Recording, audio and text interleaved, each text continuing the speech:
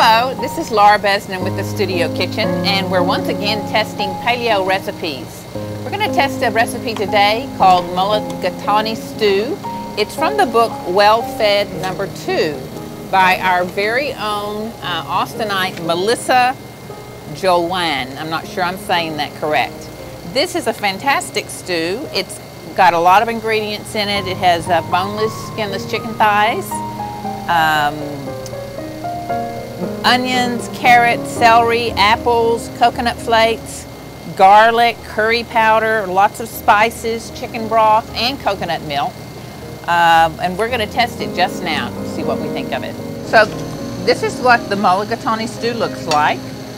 And this is the one with chicken and coconut flakes, coconut milk. So I'm going to taste this right now. This is awesome. Now Chuck here doesn't like coconut, because he's refusing to taste it, but I'm saying that this is a really good, this is going to be on our menu. I trust her. That is if you like coconut.